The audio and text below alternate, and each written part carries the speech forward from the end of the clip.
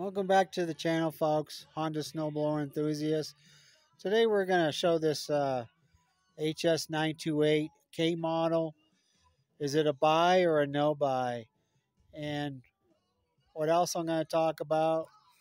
I'm going to show you the difference in the value on a machine that's been serviced and one that has not been serviced. Excuse me. And I'm going to show you what was done to this machine and how much it costs to service it and how much it adds or subtracts to the value of the machine if it's serviced or not serviced. So let's get started with this. This is my favorite 928. It's a K model. Let me put it on the handlebars.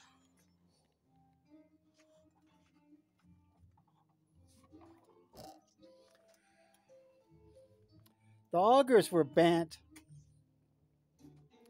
The augers were bent on this. They're not too bad, but they were bent. The housing guard was worn out, so it had to be replaced. That's about 75 bucks right there. The inside bolt was missing. The impeller pin was missing. This auger was seized. When they took the shear pin out, it wouldn't turn, so it had to be freed up. Took the end bolt out and sprayed some lubricating oil in there and got it freed up. So it's got a new housing guard, new pins, augers were straightened out. This track was really loose because the nut on the end was missing. Let me see so I can show you. That nut was missing, so the track was really loose and getting ready to fall off. Did the rest of the service. Well, machine's not done yet, but this was locking up.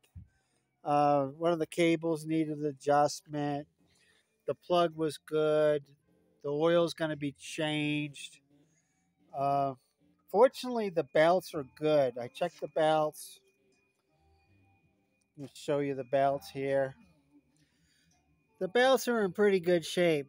Otherwise, I would add about $50 for the belts and another $85 to $125 in labor on changing the belts, because the bucket would have to be taken off if the auger belt has to be replaced. Okay, so going through this machine, you take it to a shop. If you're buying it, if you're looking to buy it, this machine wasn't too bad. But if you're, any machine that you buy, most likely it needs a service. If it's been serviced, that can add a lot of value to a machine. Now, the service on this machine is around, with all the repairs that have been done and everything, it's around $300.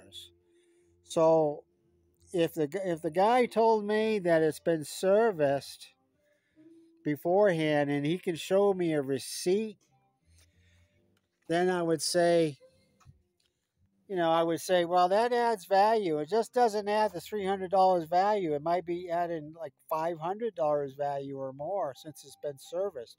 Because if you have to take it to a shop and spend $300, I mean, it's more than that. It's your time taking it to the shop and then waiting a month or a couple months for it to come back, and and then going to get it wherever you live. And so it adds a lot of value to it if you can find a machine that's been serviced. But most machines are not serviced, so you're talking. You should already factor that in when you're buying a used machine. At least a couple $100, unless you can do it yourself. So anywhere from $200 to $500 in value for the machine that's been serviced or not. So out here on the West Coast, these K models, these 928 K models go for about 2,000 to 2,500. Now I know a lot of you people are shaking your heads because on the East Coast you can get these a lot cheaper. Maybe up in Canada, I don't know what the prices, the market values are up in Canada, but in the Midwest and the Northeast, where it hasn't been snowing very much, the values have been really tanking. So maybe you can get this for $800 to $1,000 in the Northeast. If you can, grab it because a K model 928 is a later model HS928, and it's a very, very good machine. It's my favorite 928. Now, let's see, what else can I tell you? So, like out here on the West Coast, if you were looking at the machine and they were saying, hey, this is a $2,400 machine, it hasn't been serviced. That's why it's so important to do these inspections like I've been showing you in these videos. Once you watch these videos and get a little bit of practice inspecting these machines, you would see all the work that needs to be done. You could say to the guy, "Oh, it looks like it needs like a couple hundred, $300 worth of work," and I don't think it's worth 2,400 or whatever it is. You can negotiate a much lower price of $400 or $500. But if it's been serviced and up to snuff, this could be worth what they're asking for. Depending on where you live, the type of snow falls you get, the market averages in your area. So I'm hoping this will help you. It's important to ask questions when before you buy a machine. When's the last time it was serviced? If they have a receipt, that helps a lot. And it really helps to get experience inspecting machines and watching these videos on what to look for on buying a good used Honda snowblower. So you can save considerable amount of money when you're very educated in this and you know what to look for and you know how much things are going to cost to repair. Very rarely do you buy a used machine that doesn't need anything. I've bought over 200 Hondas. I've never bought a Honda that didn't need some kind of work. It'd have to go to the shop, get a service. If they don't find anything wrong, you're looking at $150 just for a basic service with nothing needing to be done.